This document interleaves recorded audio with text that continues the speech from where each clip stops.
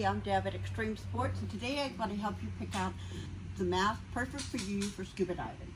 Okay, there's a lot of different styles here available, and you've got to pick out the mask that fits your face correctly. Is what you've got to do.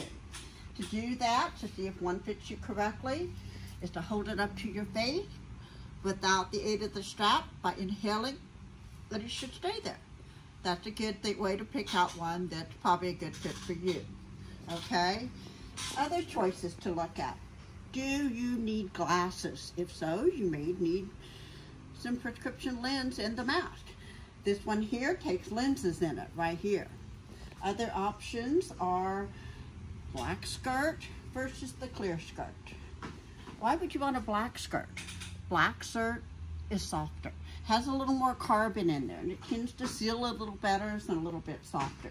It's a great choice for a mask. If you don't need prescription lenses, there's other options. There's the full view mask right here. We've got several styles here. These are the frameless models. They seal really great.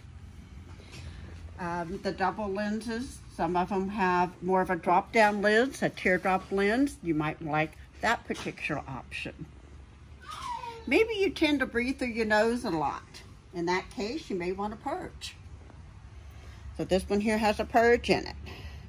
When picking a mask, always make sure that if you need to be able to get to your nose to clear your ears, you could do so. Great. That's another thing to always check when picking out a mask.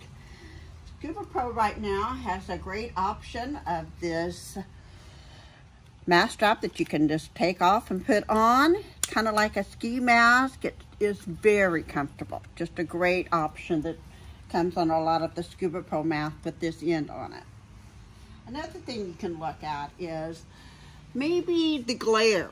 They have a non-glare style in this D mask right here now. It's a great mask to use. So when you come in to see us, there's a lot of different options, but we'll help you pick out the mask that suits your face and that you're going to like best.